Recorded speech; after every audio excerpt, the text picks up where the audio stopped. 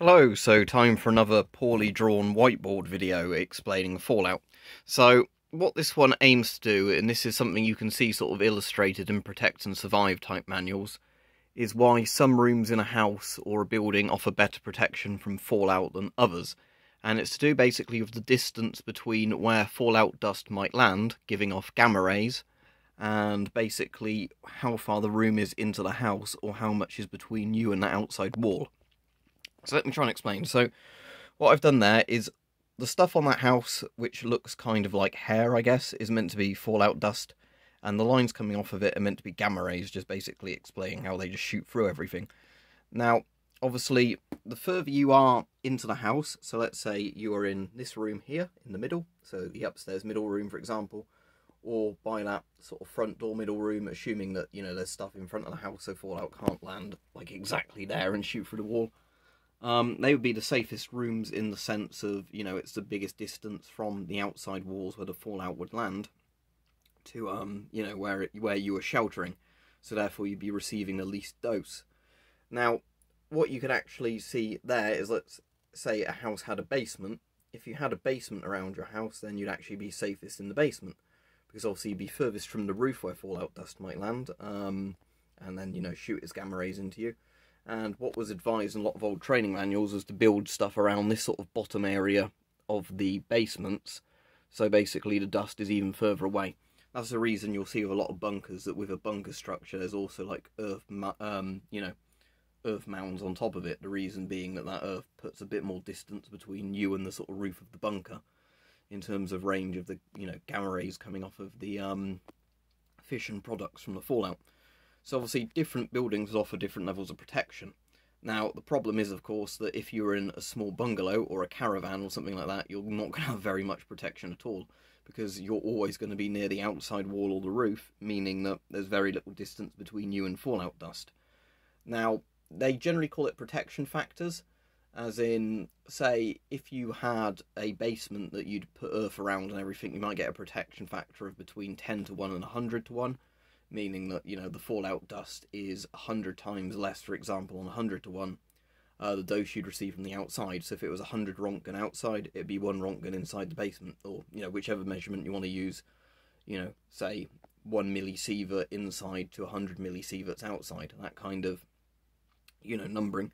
Now, obviously, this is what the idea of an inner refuge comes from in sort of the fallout protection manuals, is that if you've got a room in your house that's furthest away from everywhere else, and you put as much shielding material between you and the outside, then obviously you're going to have the best possible odds. However, it's going to completely depend on what sort of fission products land on your house.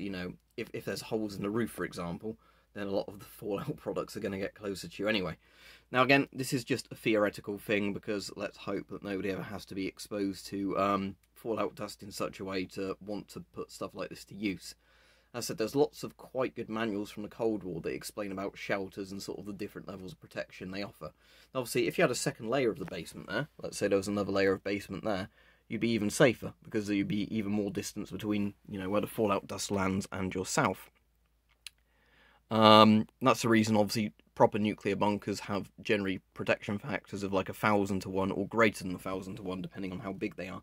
Because obviously the further they are underground, the dust isn't going to get anywhere near as down, assuming that there's proper filtration units on the vents, so the fallout dust can't get into the vents and get into the bunker system that way, or the shelter.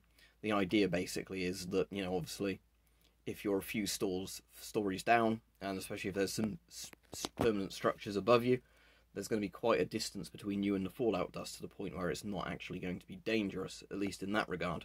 And the more time that goes on, the weaker the fallout gets in terms of the half-life of the radioactive products in it. Now, it is important to note, obviously, that stuff like this for fallout protection is only protecting you from the fallout. If there was a nuclear blast, a house like this would be completely demolished, which I think is something people don't always know the difference between. That, obviously, if you're in the explosive yield or blast radius of a big, fission bomb or fusion bomb, you're going to be pretty much wiped out regardless, because, you don't have to worry about fallout at those ranges. You're going to be incinerated or pulverized by flying debris. The fallout is more as if you were downwind of where nuclear weapons have gone off, especially a ground burst or, say, a nuclear accident. So maybe for an example like this, we could say there was a fire at a power plant like Chernobyl, that kind of idea. So there's fallout essentially being created by a burning reactor that's exposed to the air, as opposed to, a nuclear bomb going off. That way, if you can think about it that way, it makes more sense why you'd have a fallout sheltering process if you weren't being evacuated, as opposed to, your house is just instantly flattened and you inside it. Now, obviously, if you have a Geiger counter or similar dose meter type things, depending on obviously which ones you use, you can measure what dose you're receiving and which areas of the house have the highest or lowest dose after fallout lands. But in most of these old training tutorials, they assume that most people wouldn't have access to that sort of gear. So the idea was always that you basically based your inner refuge on the furthest distance from the outside walls. And the more materials you could put between you and the outside, the better, because that means there's more of a chance that a gamma ray interacts with that piece of, furniture or whatever, bag of soil, rather than you.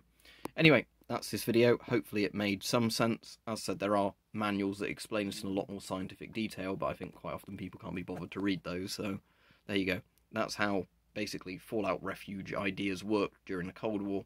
The more distance you put between you and the fallout, the better.